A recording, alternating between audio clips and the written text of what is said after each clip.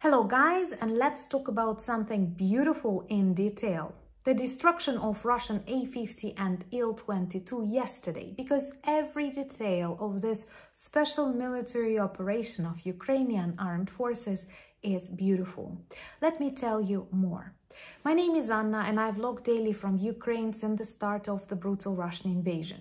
So if you're new to the channel, you support Ukraine, please subscribe and help us fight against Russian propaganda, fake news and even their big planes. And my longtime friends, check your subscription status and hit notification button. You know that in my videos I provide you with an ordinary Ukrainian perspective on these extraordinary times. So today I spent all day reading news inside Ukraine, in the international media and also some Googling, trying to understand why A-50 is such a big and heavy target and why it is so good that now it is transformed into a submarine on the bottom of the Sea of Azov. Well, because this plane is very dangerous. It is early warning and control plane constructed back in Soviet Union, but reconstructed many times. It's extremely technological and it provides Russian army with very bad information about Ukrainian air defense systems, Ukrainian planes, where they land or go into the skies. What is worse, A-50 can look deep inside Ukraine. And, you know, we still do not have long-range missiles. We need long-range missiles. And many of Ukrainian bombers, they have to fly really close to the front lines, and A-15 can catch them and transmit that information to evil Russian troops. So now they will have fewer opportunities because they don't have many of these planes. They are super expensive, from 300 million to 500 million, like $500 million with all the gadgets on board. According to official estimates, they have like 16 of them, 8 working, but today I was reading Toxic Russian Publics and they say it looks like just 4 or 3 of them are working. 3 of them were working close to Ukraine on the front lines. They were having this shifts, night shifts, day shifts, when they fly together with Il-22 or alone, collecting the information. Now they will have less of such opportunities. What is also important, a similar A-50 was destroyed in Belarus on the airfield last year. But Russians will not be able to build something similar, and we are exhausting their resources. What is also interesting, it's very likely that it was destroyed with old Soviet S-200 system, not even a Patriot.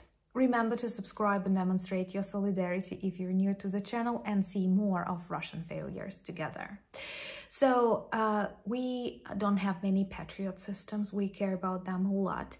And it is likely that Ukrainian armed forces would not risk putting them close to front lines. So it may be that we've managed to perform such a huge operation destroying A-50 with an old Soviet system, like Soviet gave birth and Soviets killed that. It looks like a monster eating a monster.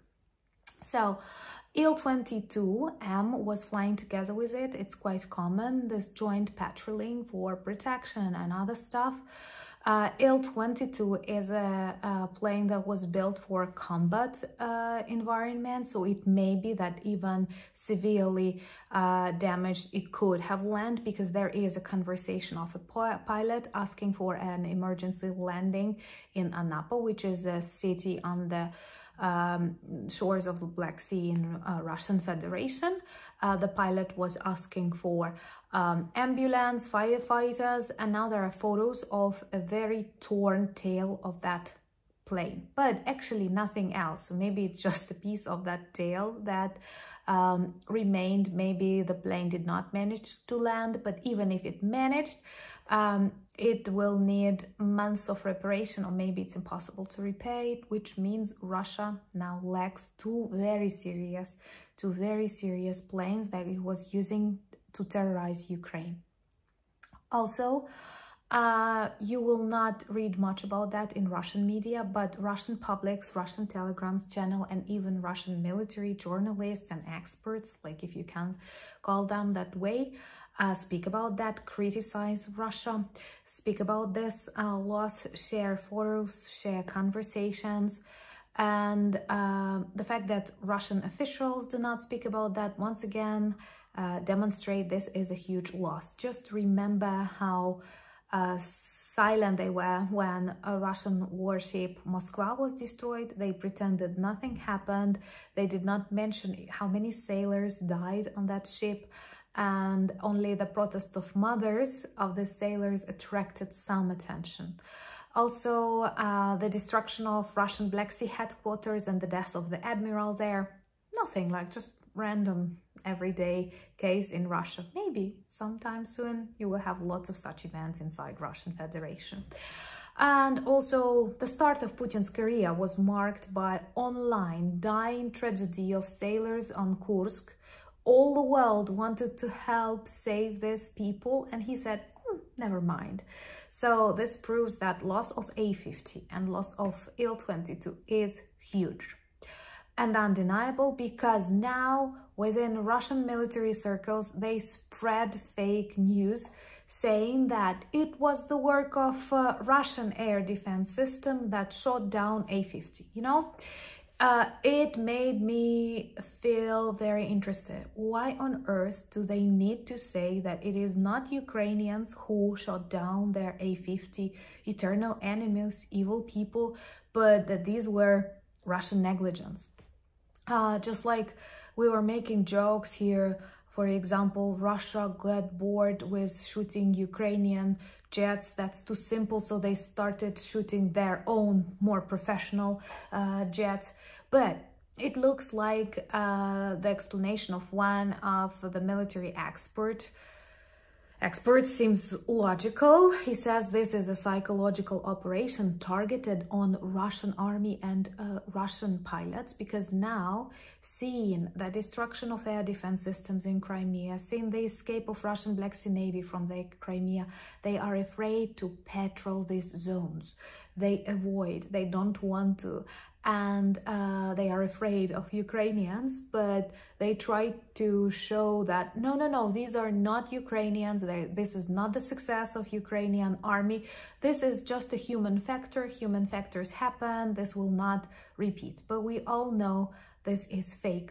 And the more I observe Russian army, the more I see it repeats Russian politics. All is fake.